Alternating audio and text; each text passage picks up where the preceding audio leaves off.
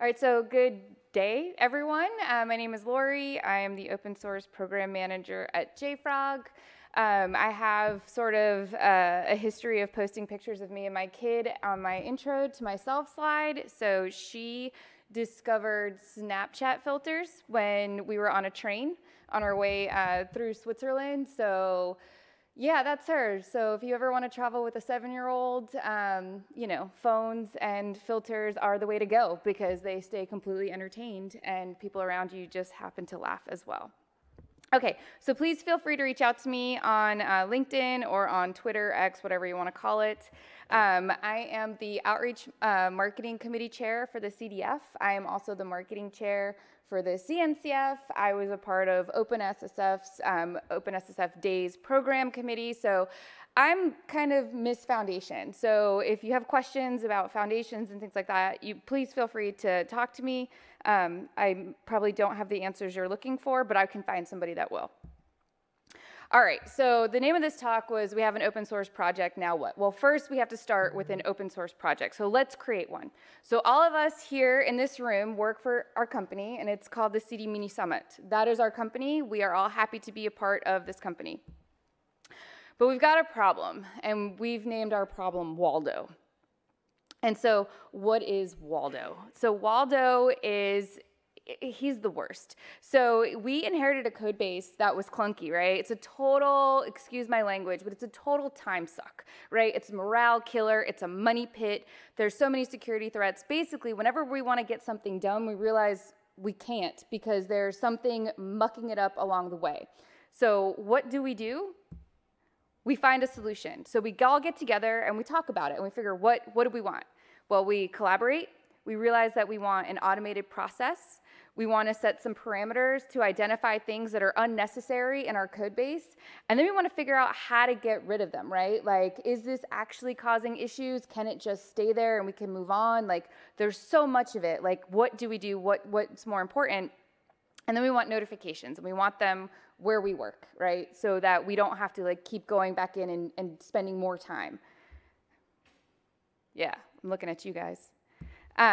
So what do we create? We create Project Waldon't, because we don't want Waldo anymore. We don't want to find this code anymore, and we don't want to have to deal with it. So what is Waldon't? It's an AI-powered bot that analyzes your code base. It scans your code for classes and variables you aren't using. It creates a pull request with recommendations, and then you're notified via Slack, right? Because that's where you're at all day. So if this sounds like an actual project, that's probably because, again, I live in foundations and I might have just like grabbed a couple of things and put it all together. Does this actually exist? No. I don't know. No. Okay. So we have our project. Now what? Now we realize that we are probably not the only company that is struggling with these types of issues. So we want to share what we've done with the broader community. And we know, like, okay, we have to create a community outside of our own company, but how do we do that? Well, we're going to need users and contributors, and then we're going to win. So we need to submit to conference talks. We need to write blog posts. We need to get social. We need to podcast. We need to Twitch it up. We need to YouTube. We need to do all of these things, and this is a lot of work, and we actually created Waldon't to alleviate some of our workload, and now we've just created a ton more. So what should we do? Well, we should propose Waldon't to a foundation and ask the community to help us move this forward. So here are some popular Linux Foundation projects you might have heard of: the CNCF, OpenSSF, all of these other ones. CDF's not on here. It's literally just a screen grab from the screen of this page. You can actually click, use your phones and check out that QR code, and it takes you to the list of all of the projects within the the Linux Foundation.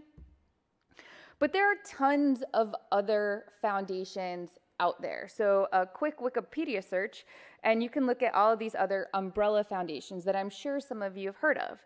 The Apache Foundation, the Eclipse Foundation, the Free Software Foundation, Oasis Open.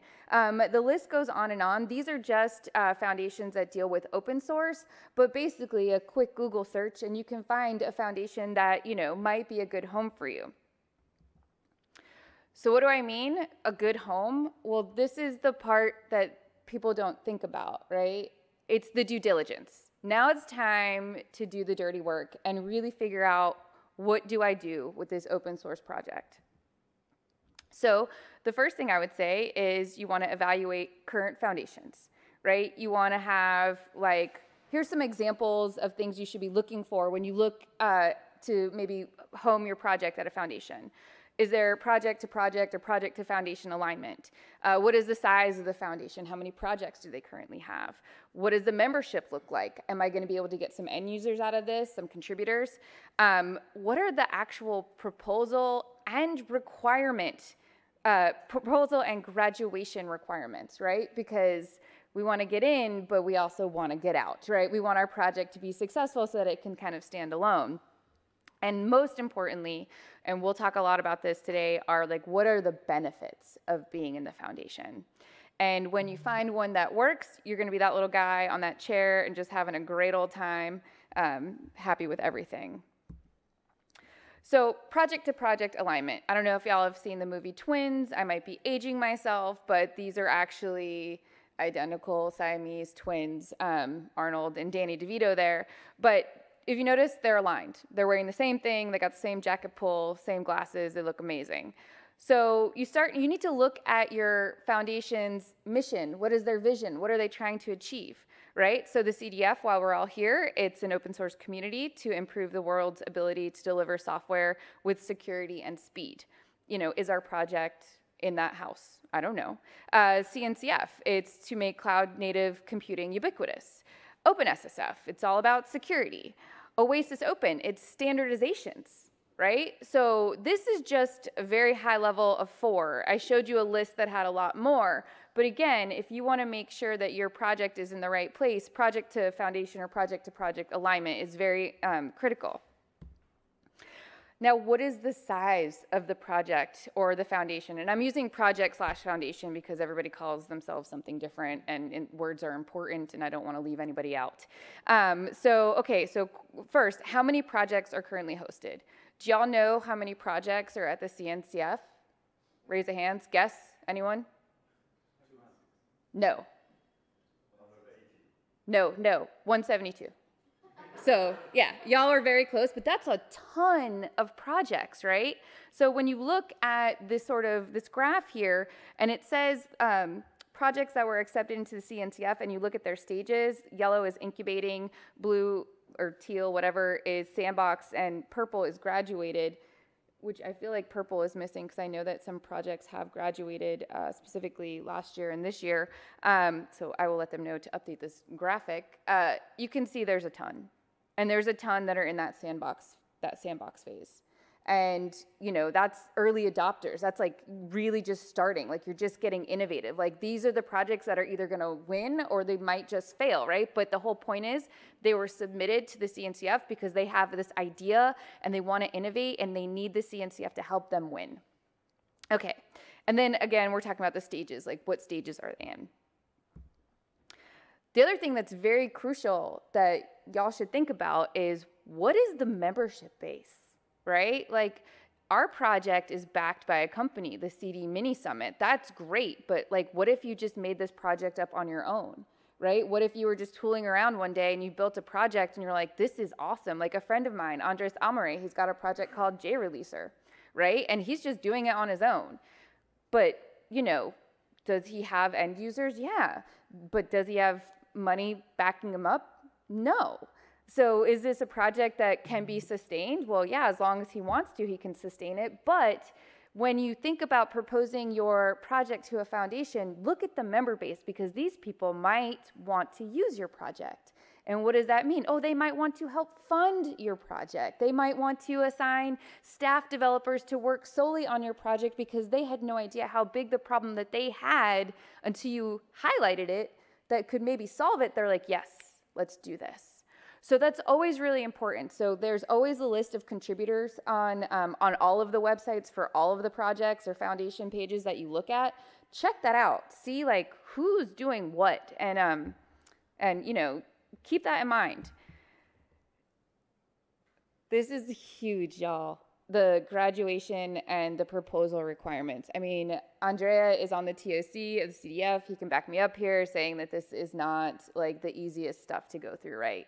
Proposal processes take time. It is not a sprint. It is a marathon, right? You have to get all your ducks in a row. So the due diligence that you do in terms of finding a foundation that might be the right home for you, don't just find one, two, three, or four, right? That all kind of work within where you're at, because you might not get accepted to the first one, or you might not be able to create or finish out some of their requirements, like, because you're just not there yet. So again, due diligence is super important. And the other thing you need to think about is when you propose your project is, what does graduation look like, right? So as someone that is maintaining a project, the end goal is to graduate, you would think, right? Is to be able to be a standalone, fully functioning, out there in the world. So when you're looking at what it takes to get in, also look at what it takes to get out, because you should be mapping that out in your like overall plan of action, like what you want this project to do. If you're not looking at the end goal, how are you ever going to get there, right? So getting in is the first step, but getting out is also something that you should think about. All right, so most important, I think, here are the benefits, right? So we've talked about like looking at who's where, who's their members, all this other stuff, but like, where's the juice for me? Like, I gave you a list of things that you need to do to be able to be successful in getting your project out in the community. And we all agree that we just don't have the time to do every single thing on that step. So what is the foundation gonna do for me? All right, because if I go with them, how are they gonna help me get to where I wanna be? So the first thing is reputation management. Okay, what does that mean? We are now a CDF-backed project. So that means that we went through that entire crazy list of proposal requirements. We met with the TOC, we got sponsorship, we got this, we got that, and we got in.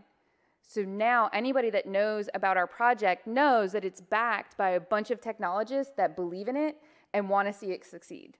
So that's huge. Right there, that gets you like through the front door with a lot of companies, with a lot of ideas of contributors and maintainers and things like that, because they know that you have a group of people behind you already that support you.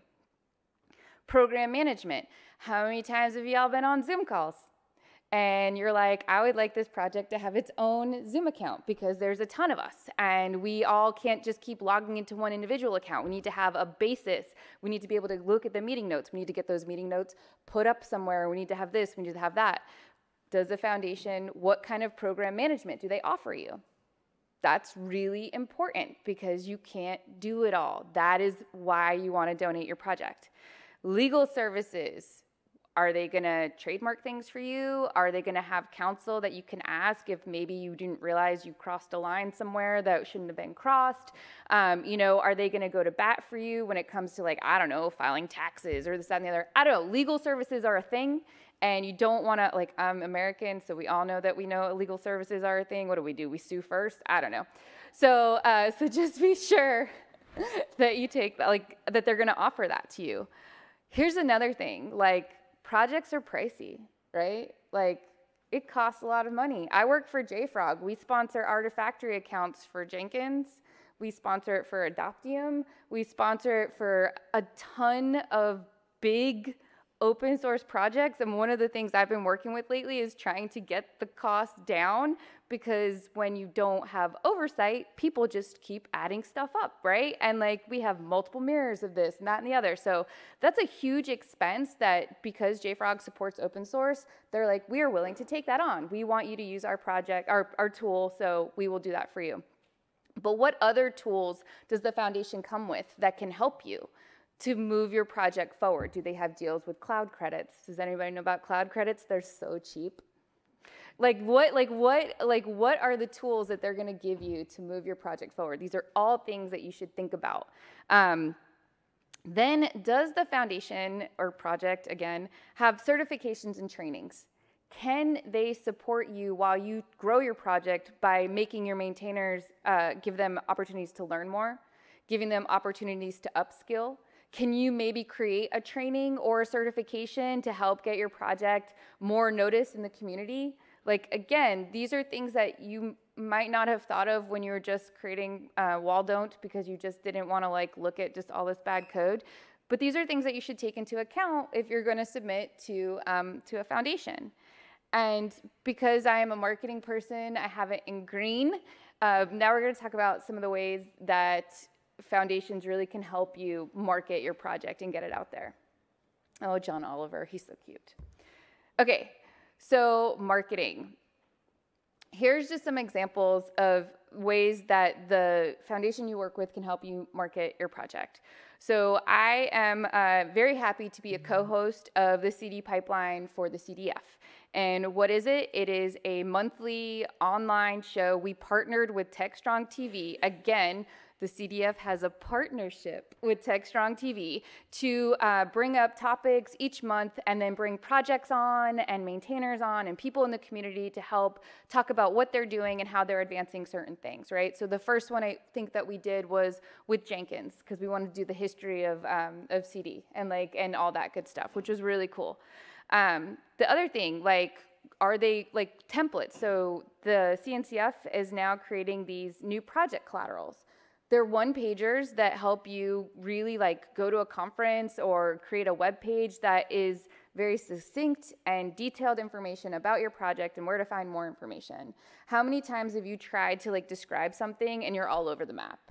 Okay, so what did the CNCF do for their projects? They created a very clear-cut, easy-to-follow template so that you can now have a very nice, cleanly designed piece of marketing collateral that you can bring with you when you go to a meetup, when you go to a conference, and it's super easy to edit and manipulate. And if you're not a marketing person, you're just like, I'm just a developer, not just a developer, but these are things that that the CNCF is doing to help their project move forward. Another thing is blogging. Right? So they help promote blogs that you're writing. How many times have you looked at your Google Analytics and realized that your blog received 5 views? It's awesome. Yeah, so why not bank on the reputation of the CDF, the CNCF, the OpenSSF, whatever other foundation to push your material forward to a larger, broader audience? Maybe you're talking about your latest version release and why that's important. Maybe you're trying to get thought leadership and you want to talk about something that you find very critical, and then you link back to your blog post that has the technical stuff, right? So you're going high, and then you're getting granular into the weeds. So again, these are huge benefits that you might not think are there or might not know about, but you should totally take advantage of them. Due diligence, y'all. I can't tell you how many meetings that I've been on in all of the foundations that I work with that they're like, we need blog material. Does anybody have a blog post that we can push out? And I'm like, this is insane. This is insane. Little things that you think are happening with your project, like a version control or release, a bug fix or whatever, can turn into so much more and get you more attention if you use the foundation for what it's for, which is to help market, get maintainers, get contributors, all of these things. So I urge anybody in here in this room, if you're a part of a project or whatever, and you're like, yeah, we could use some more lovin', talk to the foundation that you're with. It's usually blog@foundation, send the email, and then they'll work with you, they'll edit it, they'll make it look pretty, and they'll get it out there, and they'll push it out to their channels, which hopefully will then grow your channels. So community building, yeah, this is my personal Slack. As you can see, I'm a part of lots and lots of channels. So we've got the CDF, CNCF, FUJE, OpenSSF, CPP+, Oasis, OWASP, Grails, Docker, Adoptium. List goes on and on and on, right? So the bigger the project, they usually have their own space. But within projects, within the CDF, we have our projects have their own channels, which is great because then you're a part of the community. But this is where community building and where a foundation can really help you grow, is by creating these areas for people to network and to talk and to ask questions. Then you're going to get more people talking to each other, more people doing pull requests, this, that, and the other, and just really get engagement. We're in the virtual era, right? It's beautiful to be here with all of you in person. I've been working from home since 2017. These are my opportunities to see people in the flesh, but how much more do we get accomplished when we work online and async? right? Like, when is your next meeting? When is this? When is that? Again, you wrote a blog post. Where does it make the most sense? Let's blast it out in our community, in the general channel. Hey, have you guys been interested in this, that, and the other? So while you might think, oh, another Slack channel, there's reasons why there's so many. Is because it's important and it keeps your communities engaged and together. And I'm just using Slack. You can use Discord, you can use Twitch, whatever works the best for you. And again, as the project, you make that decision and that's what you go with to the foundation. I'm pretty sure that's probably in one of those proposal requirements, like how are you communicating? Like, are you? Oh, there's an ant. That's interesting. That was weird. Okay, and so what else? Foundations can do for you. Ambassadors. So what was like one of the first things I said that we need to do, right? We need to go to talks and conferences and meetups and present and blog and all of these things. Again, that's a lot of work. But you can have ambassadors, whether it's ambassadors within the foundation itself, like CEF has an ambassador program, other foundations have ambassador programs, or if it's your own project ambassador programs, right? Docker captains, Oracle aces, Java champions, right? These are people that have been identified as leaders in their industry or in their tool that they're using, and then the project is going to support them by pushing them forward. Well, does the foundation that you're trying to submit your project to also have a similar program? And do you want to nominate somebody to be an ambassador, not just for that foundation, but obviously for the project that you're working on within that foundation, right? So then you have like this line to this bigger community, this broader community. And then when we talk about financial benefits, right? Like, does the foundation have travel support? I can't pay for something. Is there an opportunity for me to submit somebody for a scholarship application? Does the foundation have scholarships where they can like help get somebody to the next step in their career? Like, has a project, how can we help the next generation or the current generation of developers get their skills up or be able to expound on what we do to the broader community? Like, again, these are things that you should think about when submitting your project to a foundation, right? You, like, putting a project in a foundation doesn't mean you're done, right? You can wipe your hands of it.